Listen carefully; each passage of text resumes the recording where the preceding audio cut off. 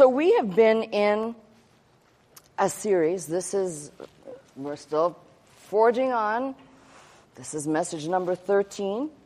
And we're dealing with the subject of sanctification, holy and holiness, and we have been trying to unfold and understand really not maybe what the traditional stamp has been, but how to best understand, as I've been repeating this scripture for the last couple of weeks, using it as a launching pad. Hebrews says, follow peace with all men and holiness, without which no man shall see the Lord.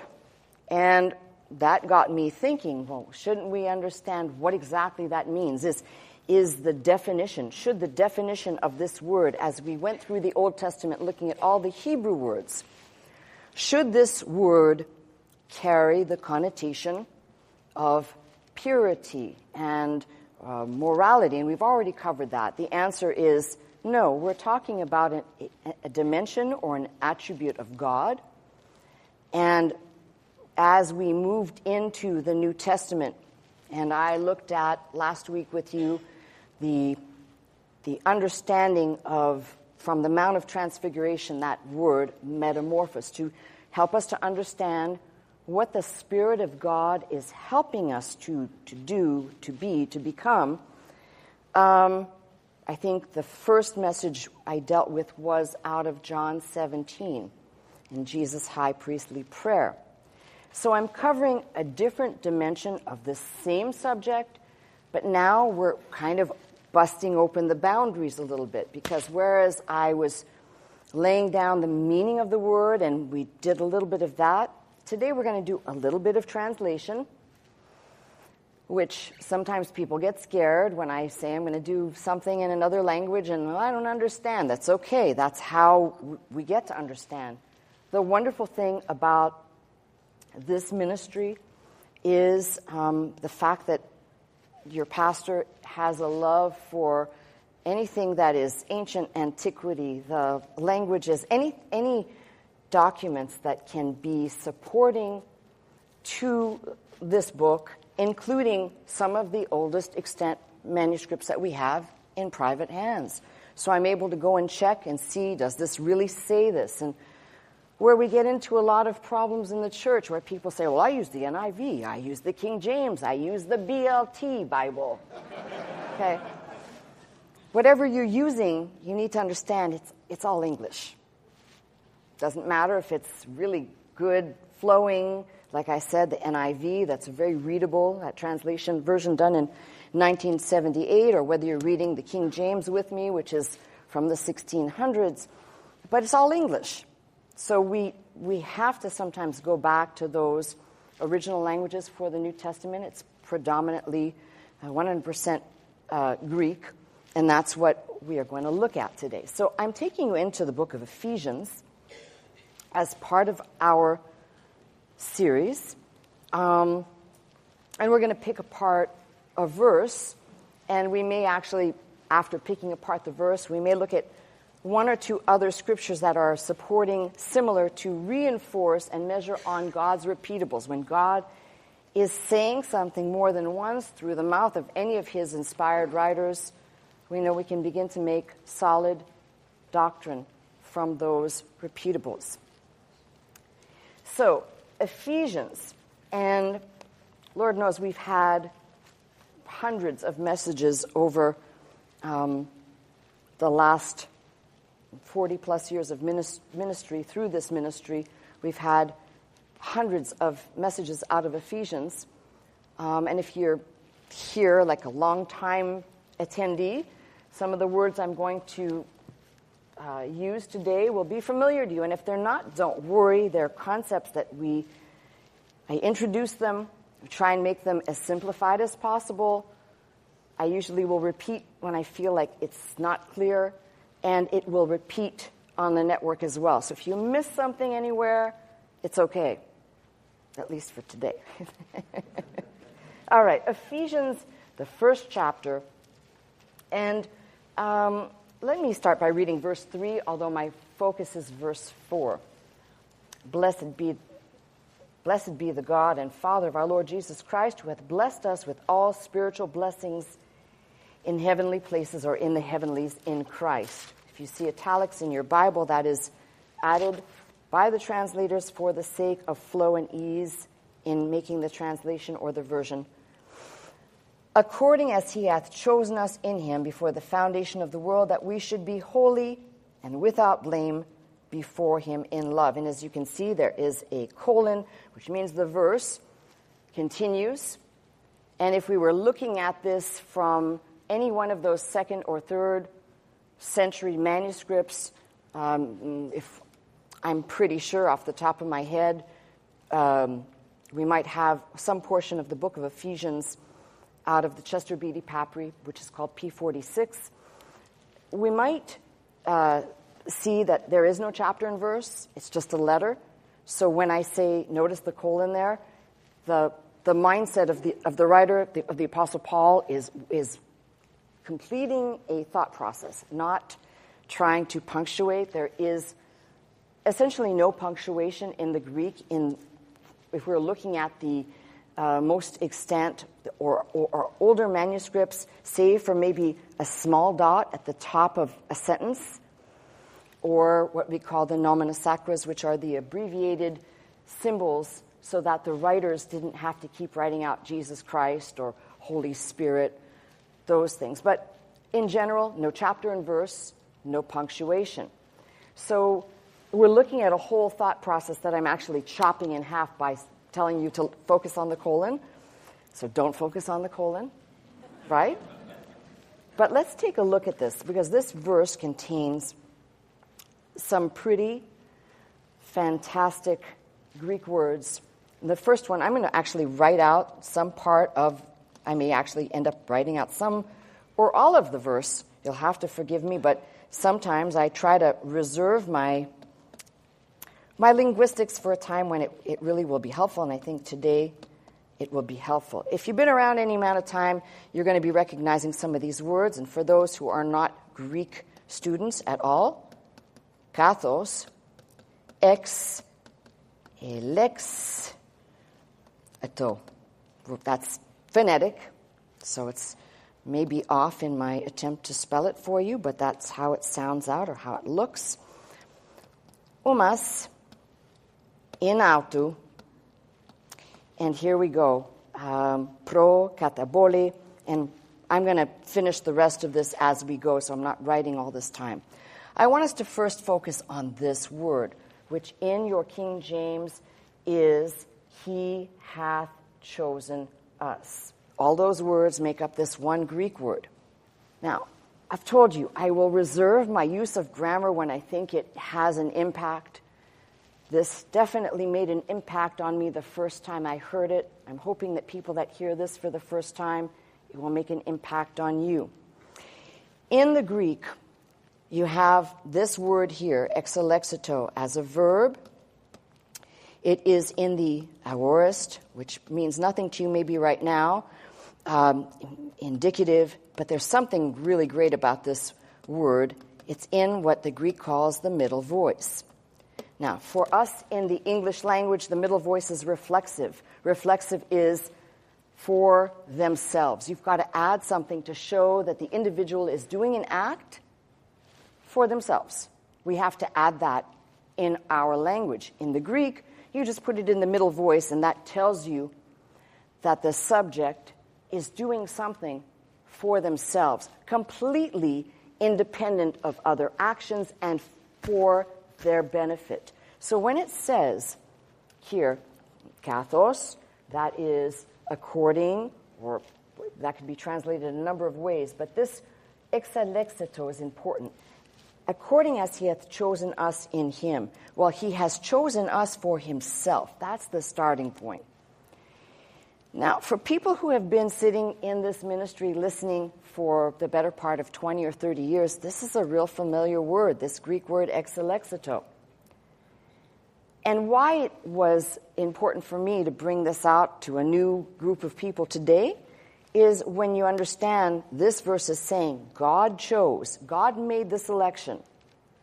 God chose out, and let's just put it the way it is. God chose you out from among other people he did not choose. Now, it's a hard thing to deal with because somebody's going to read this and say, well, doesn't God want to choose everybody? And the answer is no.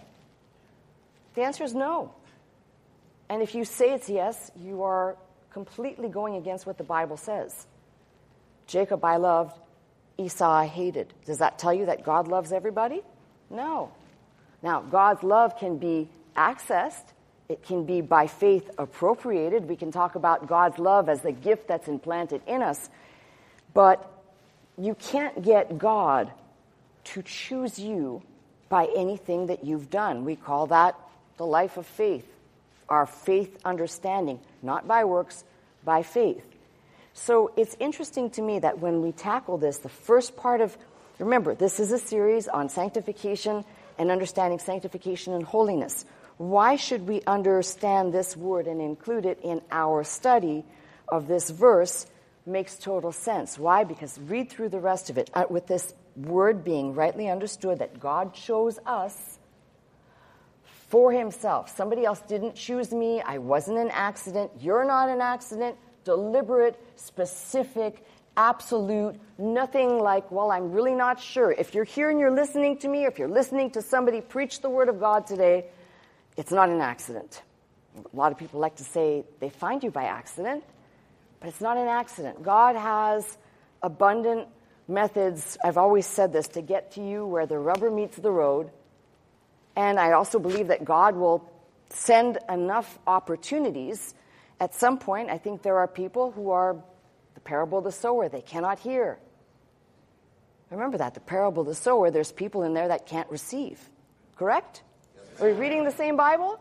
Yes, or am I reading the spaceship Bible and you're reading the earthly people Bible? Good. Okay. So having said that then, we have God doing the choosing. And I want to kind of go through this real slow because my besetting sin is to rush through things and come on, let's get through this. Well, take your time. So, the object of the verb chose, this is pretty important, is us. If the object of chose is us, some would like to make the object Christ and solve the problem conveniently by saying, if the object of the verb chose is Christ, then we could be chosen in Christ. God could choose us in Christ, but that's not what the verse says.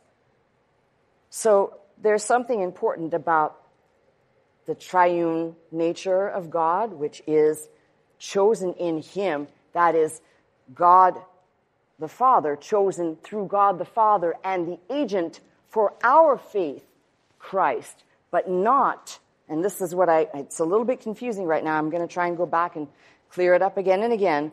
Not Christ as the object of the verb, because that would change the essential meaning of how we can apply and understand it. So that's number one. Number two is, as I go through this verse, I also see something else. He chose us in him before the foundation of the world. That Greek is pro kataboles kosmou. And that choosing before the foundations of the world, this is another area, again, if you can make some notes somewhere, these are like the bullet point important things to understand this verse. And if you're really wanting to do the real work, here's where the real work begins. If you look at this verse, it says, he hath chosen us in him before the foundation of the world, that we should be holy and without blame before him in love. We're going to deal with be holy and without blame before him and in love in several parts. But what I want to talk to you right now about is before the foundation of the world.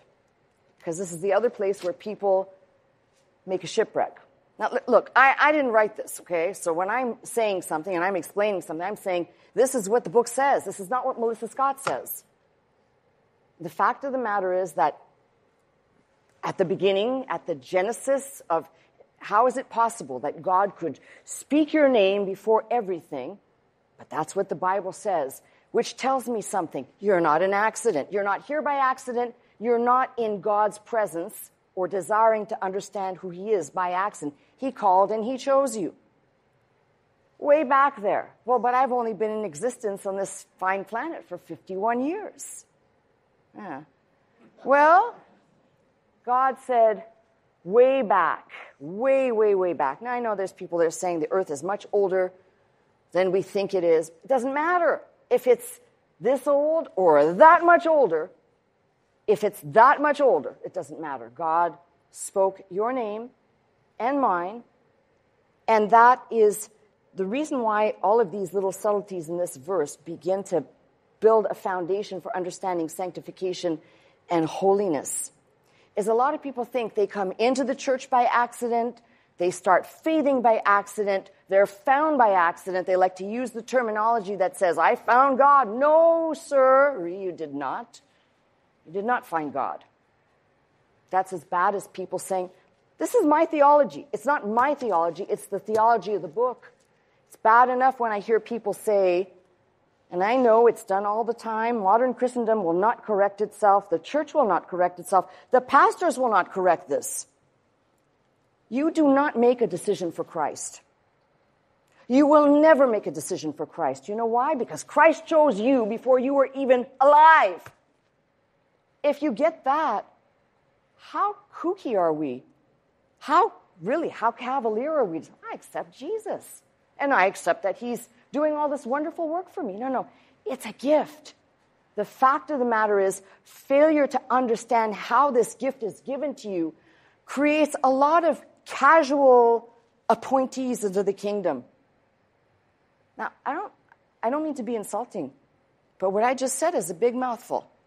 It should be like an attitude adjustment when people say, really, if you really believe that, before 51 years of me was here, in the eons before I ever came into being, God's called my name, and I'm using me, but it's the same for anyone who's listening and hearing today, which means if you're not an accident and God planned, it also means that God will give you the free will, because you're not a wind-up toy.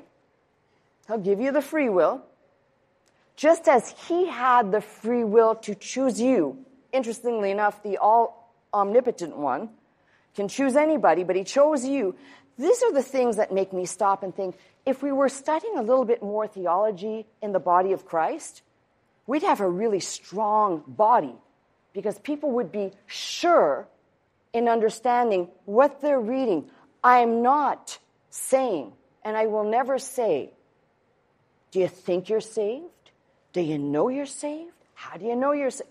People do that. They bring confusion. The thing is, if you come to the faith and you say Jesus Christ is Lord because you've read this book, and the book says Jesus came saying, essentially, something is wrong with the whole world and only his death can fix it. And he's going to raise up again. And when he raises up again, he will be the first of this kind, and we will follow in his steps.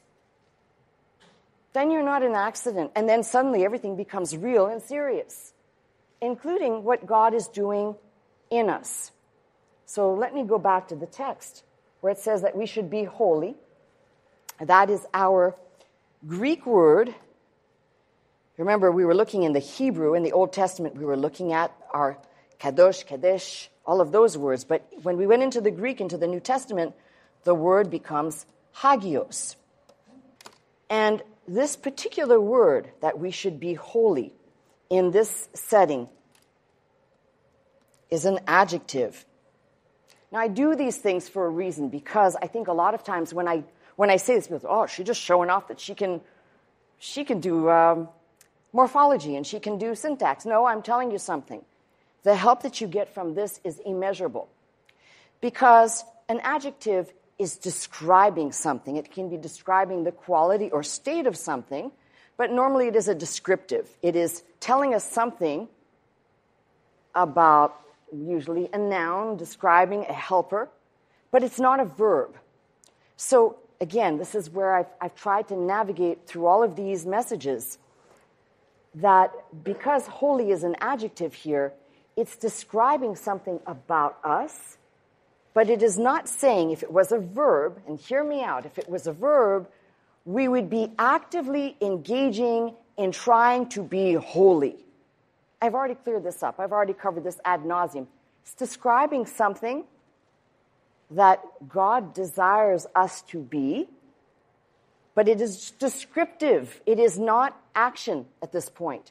The same thing is true for the word without blame. And I need to describe these or explain these two words because they reappear at least 3 times. Let me show you here. That we should be holy without blame before him in love. That's Ephesians 1:4. Ephesians, don't turn there because I'm going to go back to 1:4. But again, you're going to read the same thing. That he might present it to himself a glorious church, not having spot or wrinkle or any such thing, but it should be holy and without blemish, which is the same words, same Greek words appearing in Ephesians 1:4. You'll read it again in Colossians 1:22, which says, in the body of his flesh through death to present you holy and unblameable, which is the same Greek word, even though they like to change the words in the English, it's the same Greek word.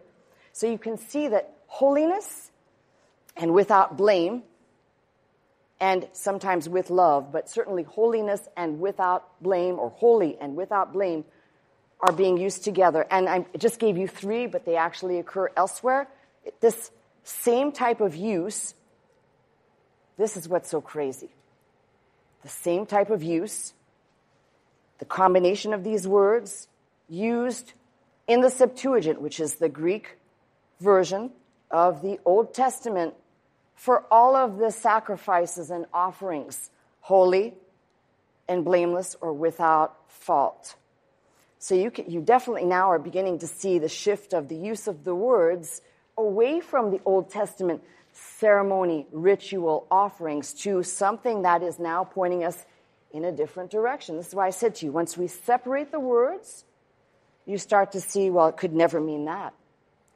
Now, in this particular setting, and this is extremely difficult, and I have probably read every commentary through these words to see that I have not found anybody that would actually set this verse and verses like it in order. That we should be holy and without blame needs to be only understood after you circle one critical word in this verse. Actually, 2. Before him. That ought to tell you that holy and blameless does not happen now. Before him, in his presence, which is why when I keep telling you about Thessalonians saying, the God of peace shall sanctify you wholly, it doesn't say over there, but it is through the grammar implied. Holy over there means that this same verse where it says, before him, holy and blameless before him. If you read this verse and you omit the before him, you're going to get the people come out and say, well, you got to act this way. And you got to do this thing. We're talking about before him in his presence. Now, there'll be people who will homogenize what I just said and say, well, where 2 or 3 are gathered, we're in his presence. We're not talking about that. I want to make sure we're clear because this is serious stuff to me. And the confusion that's out there it's kind of mind-numbing. What's even more mind-numbing is we're Christians and we're supposed to understand what this means. And I'm finding as I talk to people that there's so much confusion. I'm tired of the confusion. I want to try and at least whatever we can clean up and make as plain as possible. That's what we're going to do. So let's pick this apart a little bit more. We have here that we should be holy, and without blame. Holy and without blame. Let's look at those 2 words. I'm going to write them out for you. So we have here hagios, that is for holy. And let's write out phonetically, hagios. And this word, it's one Greek word. We got an A to put it in reverse. And this word here looks like this. Amumos. Amomos. One word for blameless. But I wrote down some notes here on that word. And that word is kind of an important, it's an important word when rightly understood. Blameless, deserving no censure, free from fault or defect. So I'm going to ask you the question. I think it should be rhetorical at this point. Could we ever be free from fault right now? So that answers the question of what Paul is saying. Go back now and read when it says he has blessed us with all spiritual blessings. That's all the things that come from him to us, starting with our salvation, but in the heavenlies, in Christ. And you keep reading, according as he hath chosen us in him before the foundation of the world, that we should be holy and without blame before him in love. Well, let's add the last part, in love. Because I said multiple components here. So, one component of this, that we should be holy and without blame, as I just described that word, and then before him, and then in love. Okay, now I've got all the words out there, now let's go. The first thing we can know, this wonderful process that's happening for each and every one of us, it started. It started the moment you started faithing. John 3 tells us about being born from above, the born again part of our existence as Christians. And you build from that, recognizing that one who called you desires not just to save you. These are the things that I find, so I'm putting them out there. It's not just the act of saving you. It's the act of transformation. It is the act of confirmation or confirming the image and likeness, to be conformed, there it is, that's the right word, to be conformed to the image and likeness of Christ.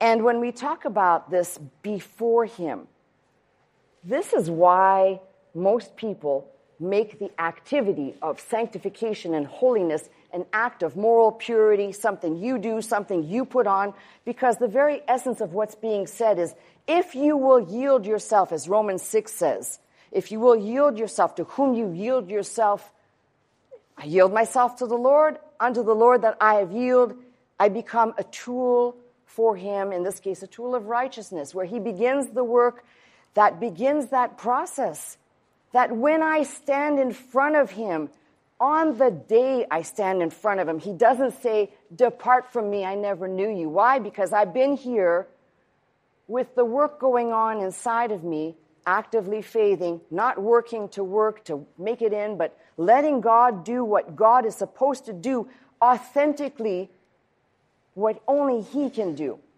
Because I said, if I have to do it for him, I don't want to do it. What's the point of being a Christian? It's all a bunch of lies. If you have to do it for God, if you got to put on the airs, if you got to make like, and I meet a lot of people who make like, I'm sorry, but that's an insult to my Lord and Savior that died on a cross to save somebody in the world. If just one person answered, for the way we approach God is so backwards. He's saying he wants to do the work. He wants to do the changing. He wants to, we were talking about the clogged drains. How many of you remember I drew a picture downtown one time on the board, and Drano, spiritual Drano. You remember that? And you probably all thought, wow, she's in that job, right? But that's exactly what it is. It's clogged. We are the quintessential clogged pipes that have really never been, our whole life, however long you've existed, gunked up. God can barely move through us. And here comes the spiritual Drano, and it may not be one act. Usually it's ongoing. Why? Because we keep getting gunked up again. But it does not sound good. I don't know where to go with this one, but all I'm saying to you is this verse tells me something of what God is doing even when we don't think he's doing. It tells me something about when I start putting my way in his way. I start trying to make things happen that he's already promised he'll do. Something is not right here. Now, the reason why this verse, the verse that I read to you, they have specific applications. So verse 4 has to do with us uniquely standing before him, being holy, and essentially, as I said, deserving no censure, free from fault or free from the punishment. We have a Greek word for that too, katakrima, which is ultimate condemnation or ultimate punishment, which is why Romans 8 says, there is therefore now no ultimate condemnation to those who are in Christ Jesus. There is no ultimate punishment. Why? Because Christ got you covered. You're covered in the blood. So why verse 4 is about us at a future time. You follow through what Paul writes in Ephesians 5 and verse 27, I believe it was in. And here Paul is speaking about the church, that he might present it to himself. You notice that again. The church is not being presented to the church for the church. This is why I said, if we have an attitude adjustment as the church needs one desperately, and we start getting our mind fixed right on where the focus is, we're going to stop a lot of the antics. We're going to cease to be an impotent band of believers, and we're going to become what God intended us to be, which is a band of people who, like those early disciples, they went out and preached. They were bold. They were fearless. They didn't worry about being politically correct. They weren't worried about if their master was hated or if they were. They went out, and for Christ's sake, they preached without fear. Man, I'm waiting for the day that there'll be somebody knock on my door here that has that mindset, because I've still seen too many people in ministry who are scared. They don't want to be blunt. They don't want to just say things. I'm not saying be mean, but I'm saying put it out there in plain terms where people can actually say, I got it. No niceties. I didn't have to put a lot of polish on there I didn't have to put a lot of sugar for you to take that down. It is the way it is. Now, once we get the real facts, we can start doing something. It's called faithing. And really faithing on something real solid, not on some wishy-washy theology that somebody threw out there 30 years ago and said, this is what you ought to believe. Okay. All right. I know. I just can't help myself. Verse 27 is about the church. So it says, but that it should be holy or without blemish. So you see, Ephesians 1:4 is about the individual at a future time in his presence. Verse 27 has to do with the church. And we tend to think about the church in the here and now, but we've got the beautiful picture of the church in the book of Revelation with the 24 elders and the thrones and all the spiritual beings. There's the church right there. And the church that will come again to earth, if you're talking about a future time in the future. But this is referencing the church. And if you turn to Colossians 1:22, that reference there, very similar. If you start off by reading about verse 20, having made peace through the blood of his cross, by him to reconcile all things unto himself. By him, I say, whether they be things in earth, things in heaven, and you that were sometime alienated and enemies in your mind by wicked works, yet now he hath reconciled in the body of his flesh through death to what? To present you holy and unblameable, the same word, without deserving punishment, if you will, without censure, free from fault. And where it says unblameable and unreprovable in his sight. What is the condition of that we just read? It's in the next verse. The condition is if ye continue in the faith. There's your only condition. If ye continue in the faith. Not if you work to put on your best holiness clothes. Not if you work to work at working to work. If you remain, if you stay, if you're rooted and grounded in him, in the faith. God says, I'm going to take care of the rest. Why can't we just go back to the book and be happy when God says, seek ye the kingdom of God, his righteousness, and all the other things that you need, they'll be added to you. We come in and we want the additions first, right? We have it all backwards. I want this to be so clear in our minds. We come into the church, the thing I desire, the focus, the foremost thing, is that in all things Christ might have preeminence. If Christ doesn't have preeminence, especially in the church, but in all things, why are we here? Well, it's in that mindset that God says, I will begin to do a work in my servant. Put your name there. And that work, by the way, that he's doing, it's a pretty awesome work. Because it doesn't, I've said this before, I think I've said this every single week, it does not make me less. It makes me more. The changes, the transformation, the things that I'm being changed into, he takes the dross of my being.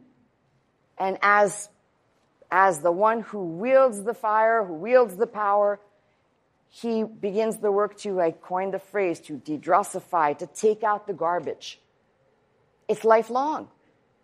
Now, I'm going to ask you something. Who wouldn't want that done to them by God? Okay, nobody raised their hand. You might have thought I was asking a rhetorical question. But who wouldn't want that done to them by God instead of you trying to do it yourself? And what you do is God's looking down going, what is that? That doesn't look like anything that I talked about in my book. That looks like somebody doing what they think I said. I have people like that work for me. So maybe I'm a little God-like that way, but I get it. If we are letting God do the thing that only he can do, the transformation will come. And the transformation that comes is lifelong. I chose this verse out of Ephesians because it taps into, if you're reading the first chapter of Ephesians, it taps into the concept, the theological concept of election. And election brings up the mind, this very deep theological stuff. So sorry if you're sitting there going, oh, but election brings privilege. Now, we don't walk around and say we're privileged people, but the election, the concept and the understanding brings the understanding that it's a privilege that God called you out of others that he did not call. And that doesn't mean that the people that he didn't call, that he hates them or he doesn't love them. He just chose you. God so loved the world. When I've quoted that, I've said, don't say God so loved the world. You put your name in there. God so loved Melissa Scott, he gave his only begotten son. And that only begotten son, through him, I am saved. Through him, I have life eternal. Through him, I'm being transformed through the agency. I first came because God did the drawing. The Son called to me, and the Spirit is doing the work. And that work is not a work where I decide how to reinterpret God's design for my life or for your life. So this whole series of messages is kind of bringing me to a place to say, are we clear, at least to this point, 13 messages in? We do not do this. It's not an act. Every place I've shown you where there's a verb, it's passive. God is acting on us. Everywhere I've showed you where God is doing some activity, he's doing it for himself. It means no motivation for somebody else. It's just God doing for God because that's God's good pleasure and will to do. And probably ultimately the greatest thing that I could say out of this Ephesians letter is that God wasn't looking at, say, an Apostle Paul while he was Saul, tribe of Benjamin, Pharisee, great mind, great scholar. He wasn't looking and saying, I chose you because you had a good mind, and I chose you because you have the right clothes, and I chose you because you can speak, and I chose you because whatever. God says, I just chose you. Quit trying to qualify why and just rejoice in the fact that he did. And that he did means that he's doing something in you that while all these other people may talk about what God is doing for them and how much God is blessing them and how much more, I'm telling you, God may never do another thing for me in my life because what he's already done for me is amazing in coming to save me, finding me, coming to save me, bending down, I know, before the foundations of the world, calling my name, unbelievable. But then he says, but wait, it's like an infomercial. There's more. Because I'm not just going to leave you in the state that I saved you in and found you in, because that state is kind of crummy. Even though I'm looking at you through the spectacles of Christ and I see you through the shed blood of Christ, but it's not enough because what's inside you needs to change. And if I said to you, as if I was speaking, as if I was God, and I was telling the children of Israel, now you all got to change, their change would be their way. Their change would be, yeah, we want change. Come on, let's build a golden calf. Let's, whatever their ideas were, they're all bad. God says, this is the way I'm going to do it. Now, I don't know who would want to reject that. This concept I just explained today, which is part of the series, ties into stewardship. It ties into the attitude. It ties into everything.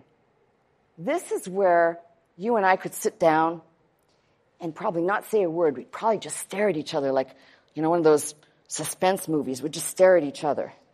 Because the question really that to be pondered, to be reflected upon, to be meditated upon, is if God chose you, and he chose you among people that he didn't choose, and you have free will, so you can still mess up, but he chose you. And God says, and I'm also going to change you, and I'm going to begin to transform you, and I'm going to give you the more abundant life that you were designed to have that you, because you were born in Adam, don't. My question is, now I begin to think, if I desire that, God already said he's going to do this, but if I desire that God would begin to change me from the inside, because I don't want to do it myself, and God's beginning to do the change, the way I see and understand the Word is going to change. Do you agree with that? Because I do. I agree with what I just said. Isn't that amazing? Your mindset towards the Word's going to change. Your mindset towards the things of God is going to change. So I'm saying, for the benefit of somebody out there listening right now, this is not a random, calling somebody out there because there's people out there, nobody knows who it is, and I can say, oh, that person out there, but I'm saying there's somebody out there, because there is somebody out there listening who may be saying, finally, I feel like I'm in a place where nobody's going to tell me I have to do this. You got to dress that way. You got to look that way. You got to talk. For you to be a Christian, you got to do this, this, this, this, this. That's all we do, right? That's all we do. I don't want that. I don't know who would want that. I'm desiring, as I've said to you, if God's not doing it, I'm not going to do it for God. But if God's doing it, look out. You are going to be changed. And look out, it's going to be a great change. And look out, because it's not going to be like anything you could ever do on your own.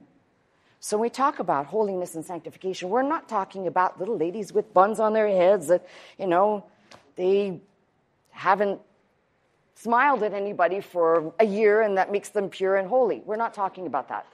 We're talking about the activity that God does, and when he does it, he's not doing it, by the way, because you did something special or you deserve it. It's because it's his word and he declared it, and God is not a man to lie. So taking all of this together, hopefully we can transition now from where we've been, in the messages we've been, to, I think today even, we're making an application. And beginning to make those applications is where I take the words on the page and I begin to meditate, think, and figure out how they apply. Now, I realize now from what I've just explained that there's nothing on this subject for me to do except trust God. There's nothing on this subject for me to do except what Colossians says, if ye continue in the faith. Not if you continue trying, not if you continue working, not if you continue whatever, if you continue in the faith. So I'm going to say to you what my advice is for me. I'm going to keep continuing in the faith. I'm going to keep keeping on in the faith. I'm going to keep taking God at his word, because tell you what, I have seen God change people. I know that's subjective, because how do you know, or how does a person understand? But I have seen God change. We're not talking about the changes that are so, oh my goodness, when I was going and working in the prisons, in the jails, well, you can probably see a lot of, wow, that's amazing. Here's a person who was a mass murderer, now they love Jesus. That's amazing. But you know what? It's not that amazing when I think about it, because that's what God does. But what's really amazing to me is everyday people who don't have that testimony. Everyday people who this is where it just is like, wow. Everyday people who do not have that radical, but God has still changed them in some capacity. And you can look and say, that may be a greater miracle. Sorry, I don't mean to abase somebody's change of life. That may be a greater miracle. I've told you the greatest miracle of all is when a Pharisee gets saved. That's a great miracle of salvation right there. But I think the idea is each and every one of us has been touched by God, if you really think about it, in a radical way. We only compare to say, well, that person had a great experience because they were there and now they're here. But, we all have. Because the fact of the matter is you were either hell-bound, and you are not now, or you had no faith, and now you've turned your faith to God. Those are the great miracles. And along with those come the wonder of God's intent to not just save us. So don't make this one-dimensional, but to change us. And I think from all the different scriptures that I've quoted, I think the thing that resonates with me is it's time for the church, for the people of God, to stop playing church, to stop acting like because you put your butt in a seat, you're saved. It's time for people to start thinking, no, I'm not telling you to dress or act or do. It's time to start thinking about the mindset that says, it really is true. We spend much more time focusing on these incredible testimonies of great things accomplished, but those miracles of a lesser kind happen every day and multiple times a day when somebody says, I don't know, I just wasn't interested, and all of a sudden I'm listening and I'm pretty gripped by this. That's a pretty big miracle. Maybe that person wasn't a mass murderer. Maybe they never committed a crime in their life. It doesn't matter. They're still a sinner being saved by grace. That's what we all are.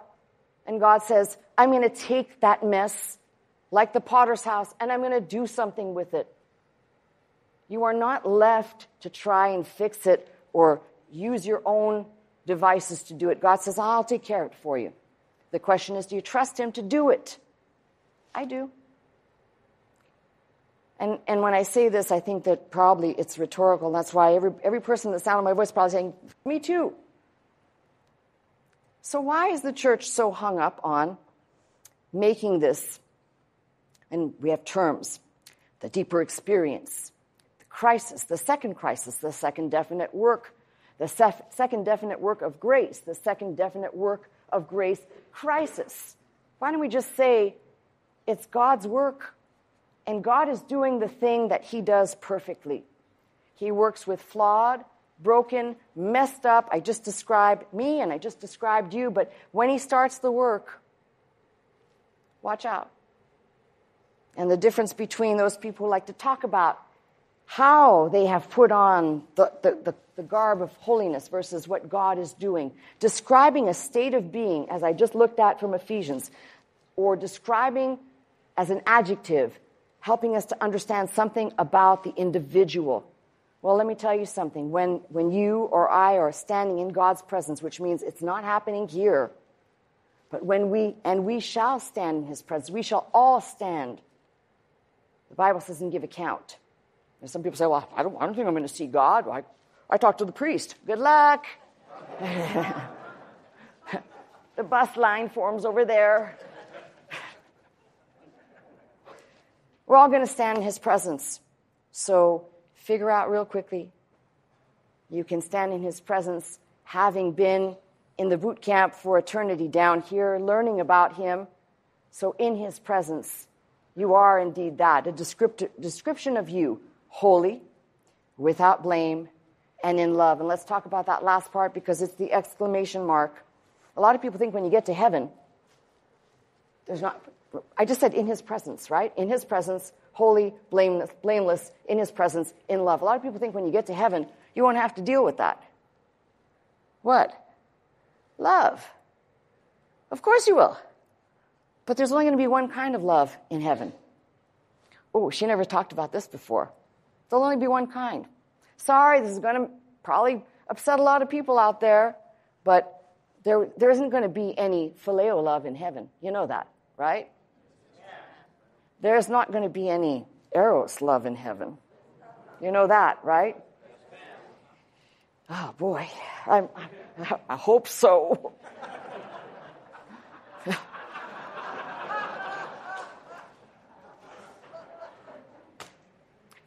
But in love, our Greek word that we've referenced many times before, that is the agape word. Why is that so important? Because you're going to find as you study along the concepts of holiness, the change, the inner change that is happening, the work that God is doing. Galatians talks about it. That is fruit that comes from God, and the fruit that will be yielded to God. There is no fruit being amassed here for you or for me. It's all for Him. It will be in His presence. That in love, that agape, is part of the fruit in His presence. So when we talk about this, it turns out to be a happy, joyous in His presence, not this is terrible, it's very sad. No, it's very happy, and in His presence, in love, in that uncalculated, no strings attached, and that makes perfect sense because that's all there could be in heaven. There cannot be any other type of love in heaven.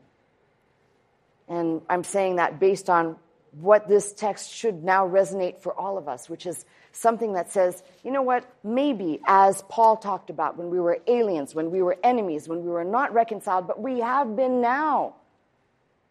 Something is changing. We talk about the disciples and their cataclysmic change when Christ called them to service. I do not believe for a second that any of the ones that He called said, well, I got to, what would Jesus do? I got to do like Jesus now. They went out and they were. They acted in the moment they were. They didn't try to emulate. They didn't do, well, Jesus said, follow me, so we'll walk exactly the way He walks. We'll wear the same clothes because we're with Him, right? I know, I'm being silly, but it's all silly to make a point. God says, I got this covered, and I'm only asking one thing of you for all the things that I'm talking about. Trust me. God, I'm not talking about me. Trust me. I'm going to take you all the way. It's going to be for one element, one dimension only, your faith. All of this happens because you trusted me, you faithed in me. Some people may not ever get this book. They might just hear the message preached. Other people may never hear the message preached, and all they hear or read is from the book. But somehow in this book, it is declared, it is made plain for us that we're not left to our own devices. Saved, yes, and changed. The process of being changed, sanctification, that brings apart that wonderful understanding when it says new creature in Christ, all the changes that God says. So He's saying, don't invent it. Just keep leaning on me, keep trusting me. I'll take you home, and I'm going to take you home. And as I quoted 1 Thessalonians, the Thessalonian letter that talks about being wholly sanctified over there, I'm going to finish the job. I'm not going to leave you just slightly undone. When you come into my presence, it's going to be just like Jesus. It is finished, except it's no longer the death, the pain, the dying. It's the first day in my presence of living in the actuality of what you've basically strive your whole life for down here, to learn. I'm going to speak as if God was speaking, to learn about me so that you can spend all eternity with me. Who doesn't want to do that?